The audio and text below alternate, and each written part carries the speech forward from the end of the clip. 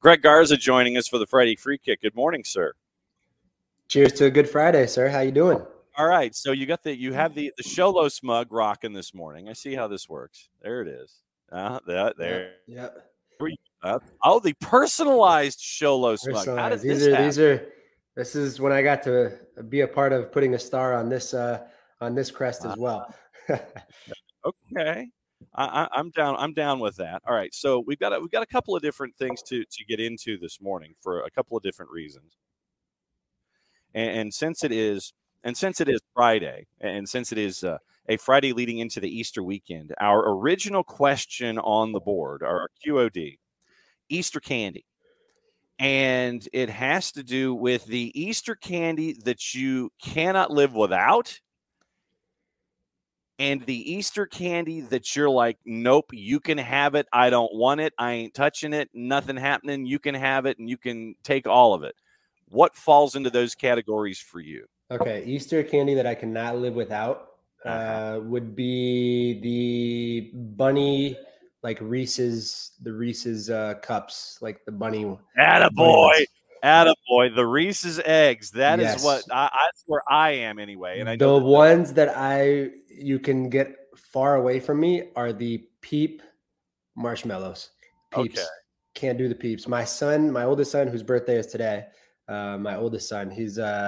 loves those darn things. I don't know how they eat them. It just tastes like plastic dye to me for some reason. Well, no, you're not wrong in that regard, because all of the sugar and everything that just wraps itself around it with the food coloring and everything like that. Don't get me wrong. I love marshmallows. I don't know if I'd be a person that would eat marshmallows just the marshmallow by itself. I feel like if I have a marshmallow, it's got to go with something else. So I guess maybe that's my flaw right there, in not wanting a Peep, right? Maybe if it was in 2 graham crackers and a piece of chocolate. See, now you're getting someplace. That to me, it is absolutely tremendous. Now that's very, very well placed. I can't do the Peeps.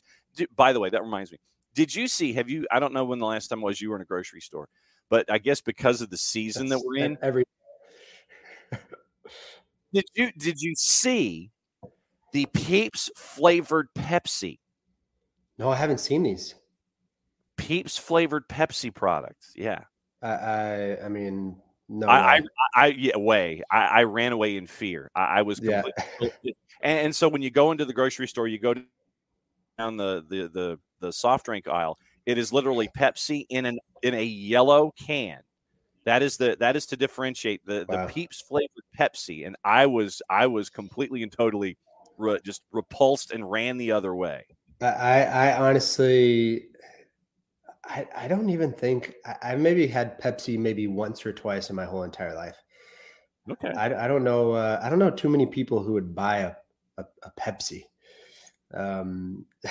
Maybe that's just me, but. I mean, down in Texas, we call everything Coke anyway, right? You want a Coke, you drink a Sprite, it's still a Coke. So exactly. No, I'm right there with you. No, I'm down with that. But no, I used to be a Pepsi guy, but obviously, I've gravitated toward Mountain Dew and stuff like that. But I know that's your go-to. It is, and it's right over there. And the irony, because I'm on the road. Where are you right now? New York? I wish. No, Jason is on his way to New York at some point later today. I am in Tifton, Georgia, making my way to the in-laws. Oh, okay. All right. Making your way. So at Tifton, Georgia, that's a couple hour drive? Yeah. Here's what happened. So Open Cup, and we'll get into Open Cup as well coming up as a part of the conversation today. Open Cup was in Statesboro on Wednesday. And Open Cup, it was RGV out of USL Championship against South Georgia Tormenta down in Statesboro. Yes. And so I was at that match, and, it's a 4.5 hour drive from Atlanta as you're heading to Savannah. And so I was in consultation with the boss, and I said, it seems kind of counterintuitive for me to drive from Statesboro back to Atlanta, and then a day later drive from Atlanta down to the mother-in-law's place. And because that's a 4-hour drive from Atlanta to South Alabama, down to the other LA. And so she's like, yeah, you're right. So just kind of work your way from Statesboro down toward the mother-in-law's, and I'll see you down there on Friday. So I'm like at a midpoint between Statesboro and LA. And so I'm about 2.5 to 3 hours away from the mother-in-law's, and that's where we're gravitating towards. So it was better to start working my way south as opposed to go north to go south. Does that make any sense? Yeah, I guess so. Yeah. It's just like I said, I'm, you know me, I'm a half bubble off plum anyway. So, all right. So we've talked Easter candy, and you've by the way, you've lit up the Twitch pitch. By the way, you've lit up. Yes, I was driving 40 miles an hour, Abby, especially on 2-lane roads where you were having other folks who were driving other things other than cars. Open Cup. What are some of your memories about Open Cup and the all-inness of the tournament? What are some of your memories about Open Cup that stick? I've never played Open Cup. No. Oh, wow. Not in any incarnation of you. Nope. Yeah, I would say I believe it probably still is today. Open Cup is, I think it's almost like the Copa MX when we had in Mexico. It's kind of giving an opportunity and a chance to for maybe players that haven't been playing regularly within the regular season, and gives them an opportunity to kind of, whether it's shine their way through to the first team or get an opportunity with the starting crew at one point just to see if they're ready. But I mean, I guess that's maybe a good thing that I never played Open Cup. Well, but if you played Copa MX, it's along those same lines where you have these clubs, regardless of division, they want to knock off the big guy, those kinds of things. So what was it like in that tournament for you playing, being in that most definitely. And I think it goes back to what I just said, for me, Copa MX, when I did play it, when it was around, it was an opportunity for me to kind of show why I deserve to be there and kind of hopefully be a stepping stone into the starting 11, or just to, have the opportunity to be called upon, have my name called upon when ready, from the head coach. Right. And so I believe it gives the head coach an opportunity to look at players and say, okay, I can count on this guy if I ever need to throw him in the mix or throw him in the den within a first team game. And, I think MLS teams, from what I've seen in the past, usually see it that way until maybe the quarters, semis, and finals. Or to the 70th minute when they're down a goal and they've got to bring guys in. But I mean, I think it's a great way because, I mean, you look at examples of Brandon Vasquez, who I believe, played extremely well within the Open Cup. And you look at things like that and you say, okay, I mean, even though I was never a part of it, but it gives a great way for younger players to kind of, not necessarily build a name for themselves, but kind of just be in that mix of that breakthrough. If they are ever needed within the first team, then they're there. Well, and at the same time with your mentees, you always talk about opportunity, and you never know when that opportunity is going to be there. And this is one of those chances, whether in your case it was Copa MX, to sit there and you get tapped and you're like, yeah, okay, it's time for me to show what's going on. Or here in the States with US Open Cup, it's all about opportunity and taking advantage of that opportunity. I mean, the most two important words that I always use for parents and I also use for players is, opportunity creates more visibility. Those are the most important two words that I think are a staple for any player out there, right? And you look at these, second, third, fourth, whatever, how many divisions you can have within Open Cup. And you have this player that might be playing in one of the bottom divisions and has the chance to play against an MLS team or a USL, championship team or whatever it may be. It gives them an opportunity to create a way to have more visibility upon themselves. So if they show well, and I'm sure there's probably players that have played in Open Cup in lower division teams and created opportunity for themselves to kind of move up the ranks within league, within teams, and create a name for themselves there. So, like I said, it's an opportunity to create more visibility for those types of players. And kind of taking the steering wheel and just steering into the other lane, Atlanta United, stylistically, you go up against Red Bulls last week. How frustrating is it when you're going up against a team that you know who they are stylistically, you know what they're going to do, you know that they're going to play a certain way. The ball's got cooties. I don't want to touch it. These kinds of things. When you're having conversations with mentees about teams that play certain ways and trying not to get frustrated knowing that you're going to be bashing your head against the wall for 90 minutes, what are those conversations like about A, opportunity in these situations, and then B, not getting completely and totally just freaked out by what's going on around you, knowing that Red Bulls are going to do a certain thing a certain way? Yeah, that's a good question. I think whenever you face those teams to where you're going to have some trouble trying to break their defense down, or I always say try not to play into their hands, right, into their game. If you play a certain way and you're able to just really show what you have in regards to your playing style, then that's what you should go with. There are moments where I do believe some games can be a chess match, right? I mean, I kind of look at our game against against New York Red Bull in the 2018 playoffs, where we played them at home and we played to our style and to our liking.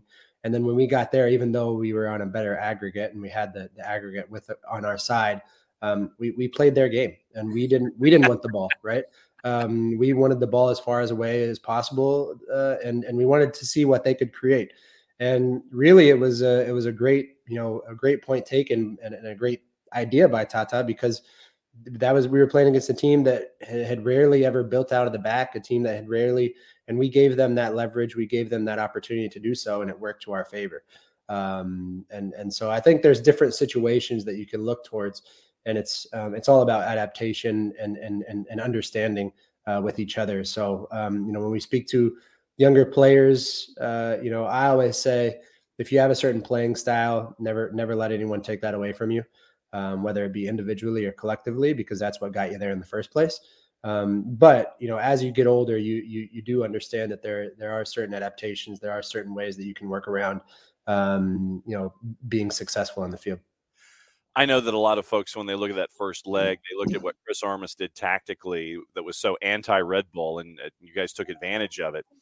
When you had that conversation and Tata says, we're going to play their way, we've got the 3-0 lead in the aggregate, but we're going to play their way. What was the first reaction like in the locker room? It's like, what's going on? Yeah, I know we've got a lead, but we're going to play like them. What was the reaction? Yeah, I've probably said it so many times before in interviews, and I might have even said it on the show, but I always recall one particular player in mind. It was Miguel Almiron, and Miguel was thrown on the left side with me to help out, because they were, they had I believe it was Florian Below, and I want to say who their right back was. I don't really recall right now. But in that situation, I remember they just kept overloading my side, and I just remember Miguel telling me at the beginning of the game, we'll just dump it on their side because they're not going to know how to play out of the back, but I'll help you as much as I can. And that was a great point for him to make, because he did that the whole entire game. He was so responsible. He helped me out defensively the whole entire game. I just remember finishing that game, and even though it was probably one of the ugliest games we had ever played collectively, but we were just so happy with each other. I mean, obviously we lifted the Eastern Conference trophy, but I just remember right after the game going up to him and just we looked at each other, and that was pure teamwork in regards to knowing that we had each other's back, and even though it was playing style that we didn't maybe enjoy, but we knew our role. We knew, and I think that's so important. And Parky always talks about that within a lot of the team environments and the team chats that we have with Beyond Goals is understanding your role is so important. You have to, and that's a great game to where you have, in my opinion, the greatest player within the MLS at that point in time, who understood a role that he could play that would be absolutely influential to his whole entire team. And even though it was a dirty way and it was an ugly way, but he still played it out, to a way that helped us win that trophy. When you're talking with mentees, and I imagine that there are going to be those conversations that you have where there will be matches where you will suffer. I mean, And that's a word that you will suffer in matches. You will play against type. You will have to do things you're not comfortable with. What's the response from your mentees when you say, yeah, there'll be games where you suffer? Do they sit there, and it might be a generational thing where they sit there and go, suffer, yeah, right. And then when they experience it, they're like, oh yeah, he really was right, that there is suffering. Do you have these conversations with your mentees about games where they will suffer? I don't think necessarily about games. I think more so maybe about their trajectory, maybe about their youth career of suffering and moments where not necessarily and particularly games, because I think players do well enough to adapt to every situation that's around them, right? And that's one thing that I always tell parents is that, you're not able to go into your son's or your daughter's body and perform for that person. That person or that specific individual or that player is going to, they're going to have the ability to figure it out, whatever it may be, right? At the end of the day, us as humans and us as players on the field, we're going to figure it out, whether it's the right way, whether it's the wrong way. We're going to learn from our mistakes and our experiences, or we're going to figure it out the best way possible. And that's, you have to let each and every player go through that. I always say, right, I want my kid to fail and on the field, right? I want him to lose some balls on the field. I don't want him to break every kid's ankle whenever he gets the ball. I want him to lose the ball to see what his reaction is, to see what his transition is, right? Because he'll adapt and he'll learn from that way. I think that's more of the suffering that I speak about with my mentees. Yeah. And then also just more so within their trajectory, right? Most kids, say most kids really don't know what the word resilience means or perseverance. And I think that's huge. And I think one of the things that we have, we've been really touching base on, and we've been able to have these conversations with the pros, these videos to where we're interviewing particular players. We have Darlington Nagbe, Julian Gressel. We just released one with John Gallagher. We have a few other really cool ones that are coming up in the near future, and that's exactly what it's talking about. It's talking about perseverance and resilience and understanding that opportunity is key, but how to prepare and ready yourself with whatever hurdles and obstacles you have to go through, because it's not a straight shot up. It's not, there's no straight line to success. There's always going to be these bumps in the road. And I think sometimes with kids and with our youth, I feel it's so important. The earlier that you can go through those bumps in the road, the better you will be in the long run. And I think sometimes when things are handed to you in the best way possible, and then you experience that bump in the road, sometimes it's so hard to kind of climb your way back up. But that would be the suffering that I try and explain. And I give my personal stories and my personal experiences to those players so they understand and they look, holy moly, okay, that guy's been through a lot, whether it be injury, whether it be failing, whether it be, trialing so many different places and failing, and they get a sense of it and they say, okay, if that guy did it, right? If that guy, Greg Garza, who was an average player, did it for so long, then maybe I can do it. Maybe I can do it as well. And in the conversations that you've had, whether it's with Julian or Nagbe or Gallagher, it's three guys that have gone through the U.S. collegiate system. And with Julian, it's a top pick for Atlanta United. John Gallagher, another pick for Atlanta United, who's had to go through an expansion draft, and he's had to have his life uprooted. And, you go from Atlanta United, where you're growing your game, to a new franchise and having to start over. What's it like to get all of these different conversations and all these different angles and approaches from these conversations that you're having with all these guys? That's what it's all about, right? I think when Mike and I had this idea of trying to understand how we could implement other mindsets within, certain things that they've also gone through, and why the mental game is so important, and why, believing in your own ability, having the confidence, the commitment, the consistency that goes through of, creating your own success in whatever it may be, whether it be soccer or not, learning and picking these guys' brains, I think has been extremely influential to a lot of the people who pay attention, because we can only say so much, right? It's like when you hear something from mom and dad, it's like they say it over and over and over again, and then after a while it means nothing, right? And that's the truth.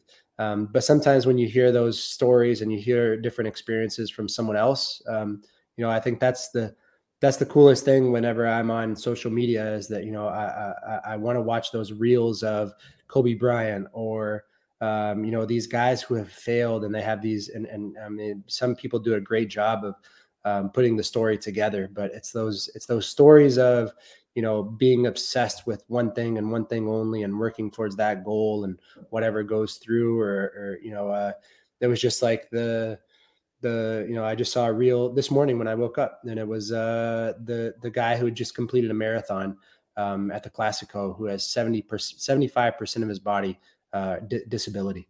Wow. And he just completed a marathon, and he was the one that gave the initial kickoff at the Classico game of Barcelona and Real Madrid. So I kind of went through his story. He had just completed that marathon right before, and he was able to kind of shake all the players' hands and do the initial kickoff. And like, you see things like that, and it's, it just gives you that extra bit of motivation to say, man, I think especially for these players, right, that are these young players, or they haven't experienced yet resilience, those are the types of messages that I want to send to these young players, because that to me is, not necessarily suffering, because even that guy that, that completed that marathon, he doesn't see his problem as being something that's suffering. He sees it as an opportunity. So as an opportunity to show others, and to show himself, and to prove himself right over and over and over again. And that's what it's all about. That's what it's all about within going through the ranks of our youth careers, and within breaking into the first team, or using the Open Cup as an opportunity to break in, right? You look at these opportunities, and you don't complain. You don't think it's a way of suffering. You always view every little piece of opportunity as a one to kind of build yourself up, and use that as a stepping stone. Yeah. Have you learned anything? Have you and Mike learned anything that you may not necessarily have either known or realized about yourselves, or about your environments, in these interviews with Julian and Darlington and John? What have you learned anything about yourself or about those around you? Yeah, it was. I was traveling yesterday, and somebody took me to the airport, and we were talking about, our careers. And I think now, speaking with other players, and even speaking with a lot of other people, whether they be in the corporate world, or whether they be in the professional, right, the professional environment, I think one thing that I've noticed is that, I would say the word, or the phrase of self-doubt. There's even guys that are at the highest level, or even CEOs, or right, all of these people who are at the highest of they're at the peak. And we have our next guest who will be on the Conversations with the Pros. He speaks a lot about self-doubt, and going through, bouts of confidence. And it's crazy to see, and I'll give a little hint, a guy who just recently signed his biggest contract in his career, and has teams from all over the world after him. So it's, you look at situations like that, and you say, man, how does this guy have or deal with self-doubt, and how does he cope with it? And that to me is the most interesting thing that I see, because I relate to, right? I think my whole entire career was always this fear of failure, right? And I think, you look at, and I think will probably be instilled with me until the day I have my last breath, but just that fear of failure within everything that you do. And I think that's instilled, in us as a young kid, or going through the ranks, or, always. I just look at it, and I look back at my own career, and I kind of learn from other guys that go through the same thing. And whether it be, I look back at the youth national teams, and I always use that as my example, right? And I was very fortunate to play under 14s, which I was just about to turn 13 years old in the first camp in Boston, to be on the under 14 national team. And then I never got out of that cycle, right? I played every single age group of every single youth national team until the full team. And I know there's very few of us that have done that. I mean, I can only think of maybe a couple of names of guys that have gone through every single cycle. And I always played, and I was never, I always played. I was on the starting 11 in every single age group. And so I think to myself, man, I kind of go back, and I think to myself, even then, even when I was a 14, 15, 16, 17-year-old kid, I still dealt with that fear of failure, that self-doubt from a very young age of always wanting to perform for my coaches, or always wanting to perform for my family who has given me that opportunity, or, everybody that is kind of watching and has this expectation. You still go through that fear of failure and that self-doubt. And so I think one thing that I've learned and has been really interesting to learn is how what I wanted to say with this is it's interesting to see how other guys who are currently still consistently playing very well and have done very well for themselves, like Darlington Nagbe, like Julian Gressel, like, John Gallagher and all these other guys that we'll speak to, is how do they cope and how do they deal with that self-doubt and that fear of failure? And I think that's something that I learned, right? Even though I went through it, but we all go through it in different ways. And whether it be in my case, whether it be journaling, or for them, whether it be just getting away from it mentally, or, it's interesting to see and learn from these guys that, are fellow teammates and comrades that do the exact same thing, but to see how they go through those things, to me, is extremely interesting. Because fear of failure can be one of two things. It can be that motivator, or it can be something that hovers over you and has you perpetually chasing shadows. And that's a delicate line to cross when it comes to dealing with it, because, you take one step one way and it can send you to the other side of the aisle just as quickly if you're trying to treat it as that positive. One moment can send you to the negative side of the aisle just as quickly when it comes to dealing with it, though. Most definitely. I think maybe if I look back at my youth career and I look back at every stepping stone and every, part or obstacle or my trajectory of kind of being at that top level, right? And I guess I can be very fortunate. I can say I played at the highest level from the age of 12 years old, and I never got out of it. And in every rank, in every youth rank, until becoming a pro. And then doing that, having that sustainability even as a pro in every highest rank. And I think to myself, man, maybe that fear of failure and that, that level of accountability kind of, held myself responsible, and everything that I did was towards that. And I always say there's this guy that, I give this to my mentees all the time. I remember when signing with Tijuana, and I had just gotten there, and there was a guy named Juan Pablo Santiago, and he played for Santos, represented the national team a few times, was very successful, won a ton of championships. And I remember he drove me home one day from one of our scrimmages. I didn't have a car yet. And he was about 35, 36 years old. And today he's the director for Club Tijuana. He's one of the directors. And he was just about to retire. But he told me this. He said, Greg, I know you're a great kid, super responsible. He said, I always give this advice. And he said, everything that you do before training will determine how successful you are during training. And everything you do after training, whatever decision you make and whatever you do after training, will determine how successful you are tomorrow. And man, that stuck with me forever, right? Whether it was understanding that our body was our temple, or the decisions that we made, or everything that I thought to myself, okay, when I wake up, I got to drink a glass of water. When I wake up, I got to do this. I got to do my prehab, my stretching, see the massage therapist, see the chiropractor, all of these different things. Okay, that's going to make me successful in training. And then everything that I did after, right? How much rest I got, how all of these other different little things that kept me, accountable. It was a great piece of advice. And, I was able to kind of use that throughout the rest of my career as well. All right, so before you go, and question from the Twitch pitch this morning from Parzival. How do you motivate the players that have natural talent and have never had to try to improve and not develop a complex? Yeah, that's really funny, because my kids, my son just turned 10 today. So he woke up this morning, and he woke up before me, and I walked in the living room, and he was watching Thunderstruck on TV.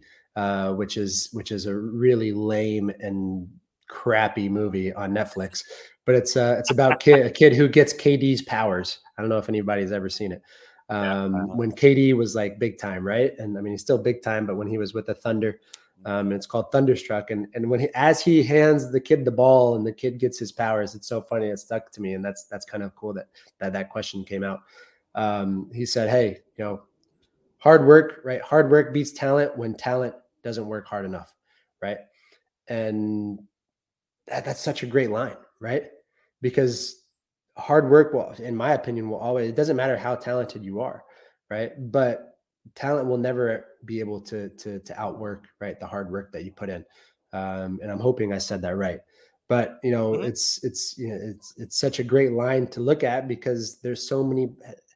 I can look at my son and say, man, my 10-year-old son is extremely talented, right? And not because I'm just his dad, because he has something special about him that just stands out, right? But at the same time, I can look around and I can say, holy crap, there's a lot of talented kids out there, right? Their talent is an excessive amount of talent within the world that we live in today, right? And that's where that hard work and that will, that desire, that passion, that want, that's where those talented players have to understand that motivation has to come from that. Look at the guy next to you and say, okay, this guy's here. He's not as talented as me, but he works a lot harder than me. So how can I use that as that extra piece of motivation? And that's something that we try to implement and teach our players if they have that talent. All right. So one quick question. I know we're in stoppage time with you. One quick question. Atlanta United playing in the Bronx in that bandbox. We've talked about adaptation and adjustment today. What's it like playing on that U12 pitch there in the Bronx? I think I said you got that U12. You got that 9v9. Did you get that from me one time? Yeah, probably. I mean, it is a universal thought. Okay, I will say this is my. I'm gonna give my guess of what the score is gonna be, and I'm gonna say it's gonna be 9-6. We're gonna win. All right. Because I feel like those games can either be just a 0-0 regular match or they just outrageously high scoring numbers. I'd like, that's a great stat to look up. To what stadium has gotten scored on? What stadium has the most goals scored in? That's there you go. I bet you whoever comes on next on the show, hopefully you can have the answer. Yeah. I know. He'd be, Jason would definitely be the guy to know that answer. But I guarantee it's got to be the Bronx, the stadium, the Yankees. It's got to be, because I just feel that those score lines just run up so easily, and it can go back and forth. It can go either way. I personally believe that the playing in that stadium, there is no adaptation, because this is just my personal opinion. I think it's just a flip of a coin of whoever can win. I don't even think New York has a leading advantage playing in that stadium, honestly. I think it's just always a flip of a coin. Whoever brings a little bit more that day will win. There is no chess match in that game. There is no tactics in that game. It's just whoever plays better in the whole entire week. If I were the coach, I would just play small-sided games the whole entire week and see if it would work out. All right, so let's see if Jason has the answer to the question. Probably not. What's up, Greg? What's up, Max? We're wrapping up with Greg on the Friday Free Kick, and Greg's question to the floor was: is Yankee Stadium the place where the most goals are scored in matches in Major League Soccer? Since its inauguration. I don't know. I don't think so. I wonder what the difference would be actually between Yankee Stadium and the Benz. Yeah, there's been a lot of goals scored at the Benz, but yeah. I truly believe, if I can think of what if they're their first year of inauguration, wasn't it against against Red Bull, to where the score was 6-4 or 6-5? Right? They had the game. Red Wedding game where they lost 7-0. They had a high scoring one in there as well. The first year, they weren't all that great at home. They were, around a 500 team anyway in 2015. But since then, they've been maybe them and the Red Bulls, I think, are honestly the two best home teams in the league. Yeah. Wow. So then you just proved me wrong right there. I said it was always just a flip of a coin, whoever wins there. No, they're so good. Advantage. Yeah, it's the advantage, but it's also like they're good. You know, they've been good. They've always had a good team, right? I always say, in my opinion, I would say they always have to have the best team because you have Etihad behind your back, right? You can just get players from loan. You look at all the players that they had in the past. What's the Venezuelan, the center mid? Was the last name Herrera? Yangel Herrera, yeah. Yes, God, was he an was so absolute, good. I mean, unbelievable. I remember seeing him the first game we played against them in New York and thinking to myself, okay, this kid's going to be big. Yeah. But I mean, he was an on loan Etihad player, right? From City, right? So you like, they have a cheat sheet, right? Pretty much. It's just how they use it to kind of build their team. Yeah, and that's the question I think for them going forward is you look at it, and I'm sure we'll get into it here a little bit. Like Chanot is getting up there, so they've got to get another center back to go with Thiago Martins, and they've got to solve the number 9. And do they do that more from like maybe the Manchester City side of things? Is there somebody in Manchester that they can loan over, or is it coming from one of the other CFG clubs? And they've done a lot with Uruguay, and Rodriguez is a prime example of that. Is there another kid coming through down there that they bring up who's young and maybe needs a little bit of adjustment time, but is a great player? How many teams do you know what the teams are that Etihad owns? Oh, I can't remember. We're like super stoppage time now, John. No, it's all good. I know Melbourne over in Australia. They've got Montevideo City in Uruguay, Torque. Man, I want to say they've got 6 or 7 worldwide. Yeah. Okay, here we go. Here's the list. 100% ownership Manchester City. NYC, they've got 80%. 100% Melbourne City. 100% Montevideo City, Torque. 100% Troy in the French league. 99% Lommel SK. 65% Mumbai City FC. Wow. 47% in Girona. That's right. 29.7% Sichuan Junyu FC. 20% Yokohama Mariners. 80% in Palermo. 90% in Sporte Club Bahia, plus their city football academies. But really, when you get into that list, though, from an NYC perspective, like what can help you, it's the Uruguayan club. It is maybe Girona, although you sent Tati there. That's what the only reason I asked that question is because Tati is not having the greatest of seasons. That club isn't really. I know. Yeah, they're on, and so I would say maybe that's a way to bring him back to NYC.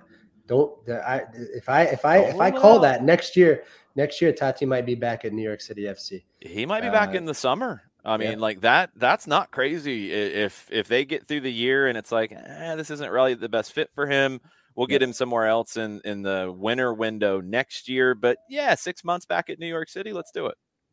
Maybe. All right, guys. I'll let you go. I gotta go get the day ready for my son. Go spend the birthday with your son. Thanks for hanging out with us. We can talk soccer all day long, man. So. Oh yeah. All right. Be good, Greg. I'll see you guys. Thank you. Appreciate it. Bye-bye.